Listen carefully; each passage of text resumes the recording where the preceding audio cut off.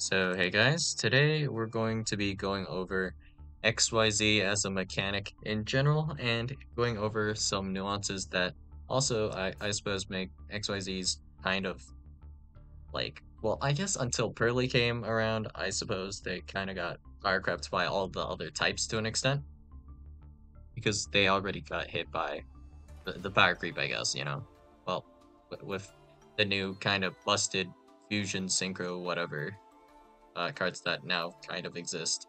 If we just focus on XYZ as a mechanic, the very fundamental idea is that we take 2+ monsters and we turn them into an XYZ monster essentially. So let's say we have Burner Visor here.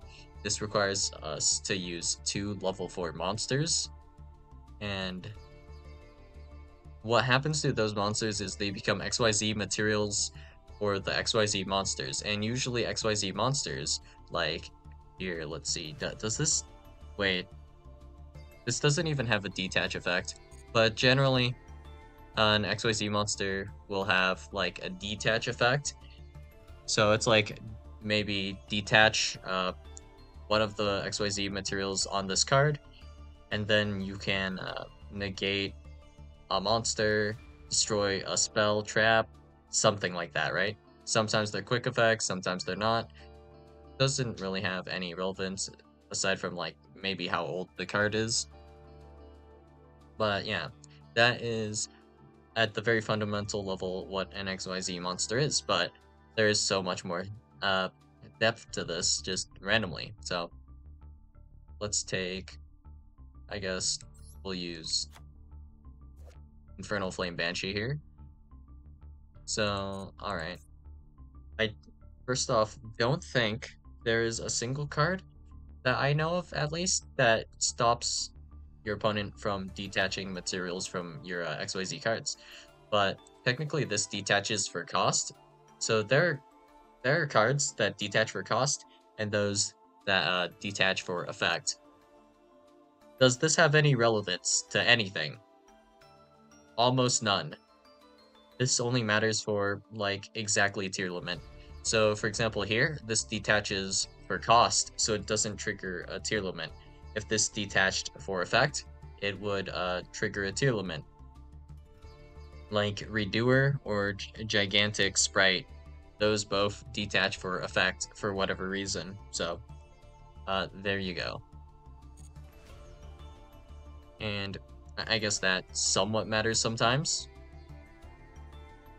But there are a bunch of qualities about XYZ monsters that are different from other monsters. So if we were to go with, for example, Sword Soul, noticeably, it is not possible to attach a token as material. So you cannot use it, even though, let's say, it is a level 4 monster and there's no restriction, right? You cannot use a token to XYZ summon with, which you can actually do with, for example, Sword Soul. So Sword Soul, Moyu effect, summon, and then you can summon Chizao, and you're perfectly fine. You are chilling. But then if we go to literally every other type, they can all make usage out of tokens. So Ritual, you can, you know, just I believe there was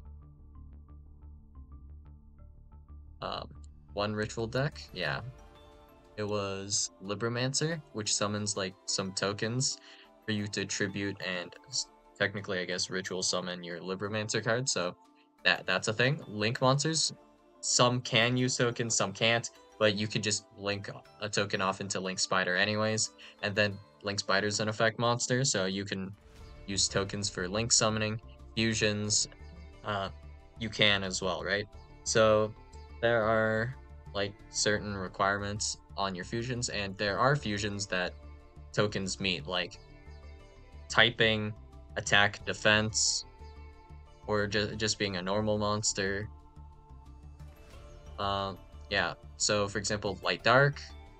Uh, if it is a dragon token or something, then they're like dragon synchros, or not synchro, dragon fusion monsters you'd be able to make. So all that jazz, right? And then synchro, you can just use them as if they were a normal monster. I'm pretty sure it never asks you for like an effect monster ever when you synchro summon, unlike maybe I guess mostly Link. Yeah, so XYZ kind of gets shafted because they have literally no play with tokens. There's nothing you can do with a token with XYZ decks. So yeah, you get a little shafted there. But aside from that, there is also the fact that detaching for material here, obviously this is a cost and this is not very stoppable. But technically, if you prevent the effect from activating, I guess, the cost doesn't matter if you can pay it if you cannot activate the effect to begin with. For example, in case of Flame Banshee having no targets in deck to add, then you wouldn't be able to detach. So yeah. Following that up, we have Macrocosmos. So if we have Macrocosmos here, right? If we detach Infernal Flame Banshee, obviously we can always detach, but if we detach, the card will be banished, right? Because Macrocosmos, of course, says, well, this card is face up on the field, and any card sent to the graveyard is banished instead. If we have instead Fissure, this doesn't work either, you know? Or, I mean, this doesn't work. Any monster sent to the graveyard is banished instead, because for some reason, XYZ materials, did you know, actually are not considered monsters while they are attached to Infernal Flame Banshee, but they will be considered monsters when they hit, well, the graveyard, kind of. Not really. Like, while they're in the graveyard, after they get detached, yes, they are monsters, obviously, right? But when they are detaching, they are not considered a monster and can get into the graveyard and slip past the Dimensional Fissure, because it says any monster sent to the graveyard is banished instead. So they are just considered cards or XYZ material. Why? And how are you ever supposed to know this? No clue. To throw in another one, we have Messiah, I believe, right? So Messiah here says any card sent to the graveyard is banished instead, except for monster cards. So you're telling me if we have anti-human intelligence Messiah alongside Dimensional Fissure, this would not banish uh, any of the material off of your Flame Banshee. And of course, it's not just detaching, just to be clear. So if we were to, for example, write Geki Break, Infernal Flame Banshee with two XYZ materials, the only thing that gets banished is Infernal Flame Banshee. The material here on your Infernal Flame Banshee would not, in fact, get banished. And I can't really explain this ruling to you, it's just how it is. So, yep. It is what it is, I guess. Epic. And this also makes it so XYZ monsters in general just have another disadvantage. So, well, just with having XYZ material. So, the big thing about XYZ monsters that make them weaker is their effects in general are still like the same as any other, I guess, kind of extra deck monster, right? So if we go here to, well, actually, we don't have to use the filter. If we go to here and then we search Twin Twister, right? So, not Twin Twister, actually, wait. What was it called? Twister, no. Tornado, right. We go Tornado Dragon here. Once per turn, quick effect, you can detach one material from this card, then target one spell trap on field, destroy it, right? This is like an XYZ monster. If we instead go to like a typical synchro monster, just whatever the equivalent would be for this, for synchro. Well, I'm not really sure actually what the equivalent would be. So just destroy spell traps, right? Well, actually, yeah. Okay, I remember now. Super Heavy Samurai Sarutobi, I believe, right? Okay, so Stealth Ninja? No. Sarutobi. Yeah. So this effect, same thing. They are both quick effects, and these are, well, this one is not hard once per turn or once per chain. Is it? No, it is hard. It is soft once per turn. Oh, never mind.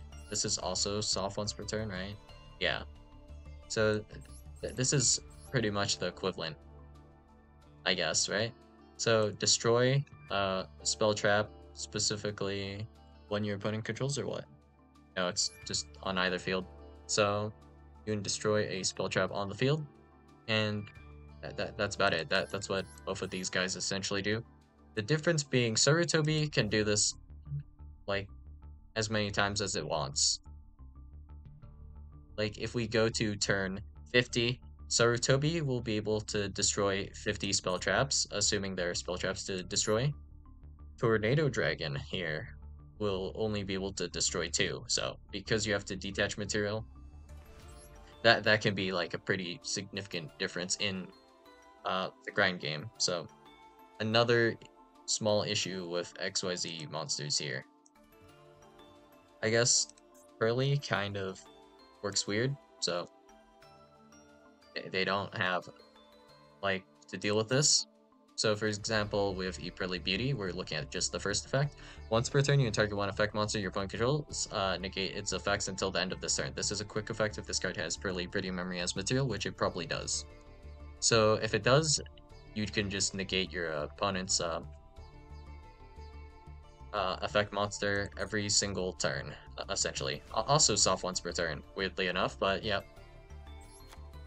this kind of just works like this now, I guess. But if we in general are looking at XYZ monsters, that's kind of how it goes. So another thing, if we go to pendulum monsters, this will be relevant, I promise. So let's go deeper, I guess, and go to DD specifically. So if you guys know how pendulum monsters work, essentially how pendulum monsters work is that when they are on the field, they will typically go to the extra deck instead of being sent to the graveyard. And the conditions are pretty specific to an extent, but yeah. Let's see, I believe you can still return them to the hand and they do not go to the extra deck. If you do shuffle, they still go back to the deck as well if you shuffle a card back. If you were to send to the graveyard or destroy or use pendulum monsters as material, all of these have to be by effect and can't be by cost because they technically cannot be like sent to the graveyard for cost because they can't be sent to the graveyard, if that makes sense. So the cost cannot be paid, I guess, and you cannot use them to pay for cost because they don't get sent. So focusing back up, okay. So if we were to use them as material as well, if we were to link summon, these guys go to the extra deck face up if they are on the field, right? Fusion summon, synchro summon, doesn't matter what you really use them for. Most extra deck summoning mechanics send things to the graveyard, right? Except for XYZ anyway. So if we actually were to make Wave King Caesar, or well, I guess it's probably Marksman Kingtail, we can detach and this will put DD monsters into the graveyard for you. And if you were to link off or remove Caesar with just any means, this will put your pendulum DD monsters into the graveyard. And this just works in general with pens, but this is really utilized a lot in DD combos. So the idea here is primarily with Griffin, where it's really exemplified, I guess. But there are certain pendulum effects that require your, well, not pendulum effects, just pendulum monsters with effects that trigger relating to the graveyard, either like summoning something else from the graveyard, summoning itself, or you just want to trigger it by special summoning it, and you can special summon it, your card from the graveyard with, like, for example, a Selene. So that is pretty noticeable with specifically Pendulum Magician. But with DD, the primary thing is that we're going to essentially, let's say we have Copernicus. That's the simplest way to do this. If we were to normal summon Copernicus, we can then special summon Griffin. Then we link these guys off for Gilgamesh, and then Gilgamesh will set scales. And then this allows you to summon both Copernicus and Griffin, allowing you to make a rank 4 Caesar. And Griffin, of course, has this monster effect here, where if it is special summoned specifically from the graveyard, you can add one DD card from your deck to your hand, which can be used to search Headhunt, right? Griffin first needs to, of course, be in the graveyard for you to special summon it, and it is a pendulum, so the way to do this is you can technically Foolish Burial Griffin, or you can just use it simply to make an XYZ monster with, right? So, like Caesar. And then we just link off Caesar, or just remove it by whatever means necessary. And then Griffin will be in the graveyard for us to special summon back, which we can do with, like, Flame King Genghis, High Flame King Genghis, you know, Big Genghis, Small Genghis, and then there is also Ragnarok effect, specifically the Pendulum effect. So all this just to bring back Griffin, essentially. And while we're here, might as well do the Pendulum Magician example. So the thing you might want to do is trigger Black Fang potentially. So Black Fang has this effect. If this card is destroyed by battle or card effect, you can target one dark spellcaster monster in your graveyard, special summon it. So this just works, I guess, right? You can do this. And then there is also specifically you might want to, well, actually, yeah, I think this is the only one that really cares about this. XYZ, and then link off XYZ to get stuff into material. I think it's just Black Fang Magician that cares. I don't think anything else actually super cares. But there is also the idea of, if you really wanted to, like, let's say this actually comes up, it probably won't. Perform a Pendulum Sorcerer needs to specifically be special summoned to trigger its effect, so maybe your opponent has somehow stops you from, like, pendulum summoning or something. So instead, what we might be able to do is we might be able to XYZ with this into, like, some rank 4. Attempt to make Zeus, our opponent stops that. This goes to the graveyard, right? Because we XYZ summoned with it. Then we can Selene this back and then trigger the destroy 2 cards you control. Add 2 cards, and they'll probably be combo to some extent. And it'll probably get us places, right? So pretty cool, I guess. XYZ is the only extra deck mechanic that you can actually utilize to get your pendulum monsters into the graveyard from the field, essentially, then. Which is how that works, I guess. So that's cool. And let's see. Oh yeah, every single XYZ monster has pretty much, well, almost every XYZ monster, I suppose, threatens Zeus. So yeah, there's that. And in terms of just making Zeus, I believe pretty much every single rank of monster has some way to make Zeus activatable more than once. Like, if we're just looking at, like, levels and not necessarily, like, every deck, because not every deck has good, like, a good Zeus line, right? Just straight up, not every deck has that. But if we were just to go over some levels, right? 1, 2, and I believe 3 all have the option to go into Dannard, so you make literally pretty much any rank 1, 2, or 3 XYZ monster, you can slap a Dannard onto it, and then the Dannard will get you 1 more material on Zeus. If you were to just have 2 materials on a monster, that would get you a 3-mat Zeus, right?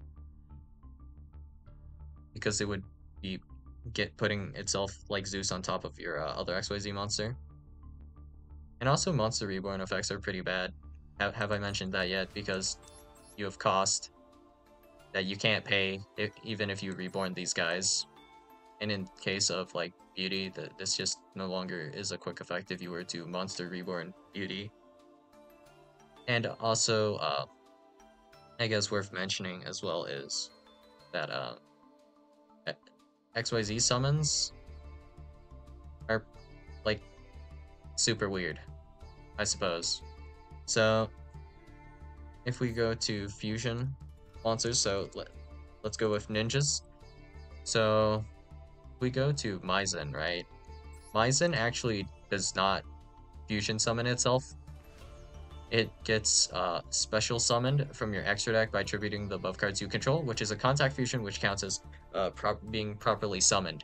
But there are some XYZ type shenanigans, notably with like Spriggan, I believe, where your monsters, I believe, are not properly summoned. So if you were to, well, I'll figure out how to spell this eventually. Okay, so with Spriggan, you have the field spell Wilgonda here. This special summons a Spriggan XYZ monster from your extra deck, so there's like, there are ways to kind of like cheat out XYZs like this, and there's some like things like rank ups where it, it has to count as an XYZ summon technically, which is funny, but it doesn't matter because even though it counts as an XYZ summon, if you XYZ summon like an XYZ monster, they won't have materials when you summon them back from the graveyard anyway, so it's kind of like moot point, pointless, and there's not really that many good ways in general to get XYZ materials back onto your XYZ monsters. And going back to this though, kind of went on a tangent there. Uh, rank 5s have ways into Zeus specifically, right? They have ways to climb now. So if we have, for example, it doesn't really matter what. Let's say, I don't know, Dragonic Hellbird, we can now go Hellbird into this guy. Full armored Dark Knight Lancer, and then on top of Lancer, we can just put a Zeus on here. There is also, of course, my inability to spell. Gaia is spelled like this. We have, well, we already had Gaia Dragon, the Thunder Charger anyways, but rank 5 or 6 XYZ monster you control. That allows you to make Zeus with formats as well. And then for rank 7s, I believe there is one way to do this. So if we use Red Eye's Metal Flare Dragon, there might be a way. Let's see.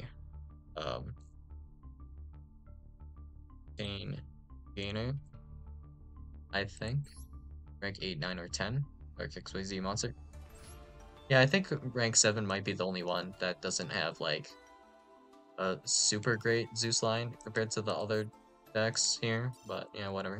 There is one line, but it's not like necessarily that good. I would argue it's pretty bad actually. So what we can do is we can make Odd Eyes Rebellion Dragon Overlord, and this allows us to XYZ summon on top of essentially itself, right?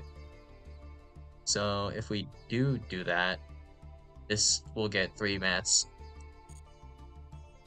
No, wait, yeah, this gets 3 mats, and then you make Zeus on top of that, and that is a 4-mat Zeus. So, epic, I guess. And then for all of the higher ranks, like 8, 9, 10, or whatever, you have like Pain Gainer and stuff, so that works. And for rank 4s, the one you're probably going to be looking mostly to do is just the Zodiac lines. So Zodiac is just completely generic to make.